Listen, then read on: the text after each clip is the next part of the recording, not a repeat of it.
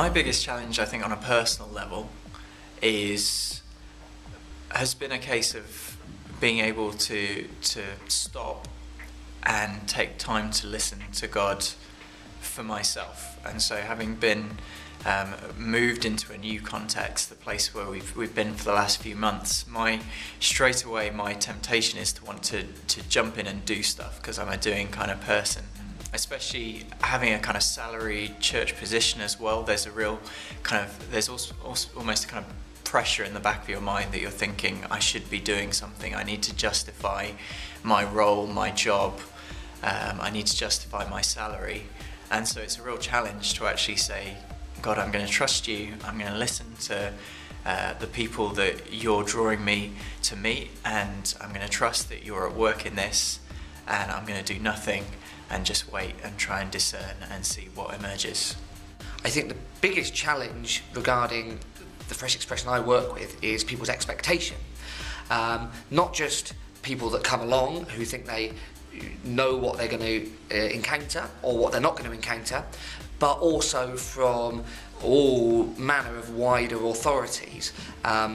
So X, Y or Z makes it legitimate, or A, B and C doesn't make it legitimate. I think that it can be a challenge, what the outside views what's going on. But despite that, I feel like we've got a really great opportunity here to do something really positive, and I hope I'm able to blank out some of the white noise behind us that might enable me to purposefully drive forward in my task. I think the biggest challenge is trying to get people alongside you, build up a team, find others who are like-minded. I found that to be a real struggle. Having been working within the Inherited Church, so sent by them, I found that there tends to be a bit of resistance. Even though people kind of want the change, they know that something's got to change, that process is still quite difficult. And so I'm finding that in everything that I'm doing, I'm having to bring them alongside with me. Also, I think trying to get the young people on board and trying to disciple them in such a way that kind of contradicts how they might have been taught in the past, that church is a consumerist, I get what I want, kind of culture, to actually church isn't about me, it's about other people, and wanting them to engage with that. But also just trying to find out where 20s and 30s are in Shropshire. They seem to be quite few and far between, so a lot of my work at the moment is just hanging around in cafes and pubs, walking the dog, and to others that might just seem kind of a bit lazy, not really work, but I'm just really blessed that I've been able to be kind of paid really to be able to do those things and try and connect with others in my age group.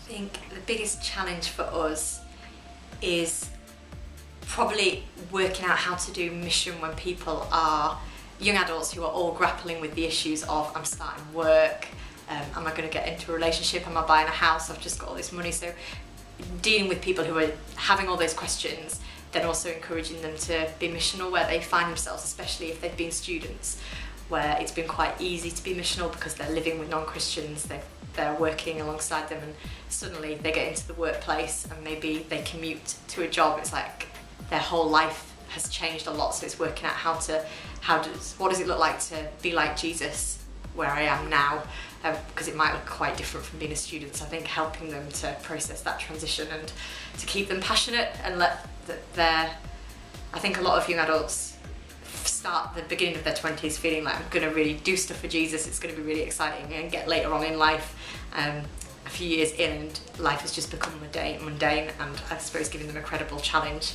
into that would be a challenge at the moment. The new form of church community has grown up from young people, and I think we're in a place where the community aspect of it is very, very good, the discipleship is very good, we raise up leaders well. The struggle that we sometimes can have is with a sense of insularity perhaps. How can we connect with new young adults, and what are the places that we can go to? Where is community happening for young adults? How can we go into those places and build new relationships? There can be a sense that once you've established something that's really good, you need to fight to keep that mission edge there. I think thinking through what discipleship looks like, the community that I lead of young adults is very varied. We've got people from different backgrounds, different socio-economic groups. we've got people from lots of different countries. English is a second language for many of them. What does discipleship look like when you can't just sit down and get a Bible out and do a discussion?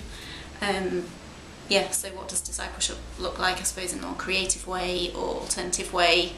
I suppose I have been challenged by Beth's research that we're about creating a community, creating a place where people can doubt or whatever, but actually am I making disciples? That's my challenge, I suppose, to myself as a result of hearing this research.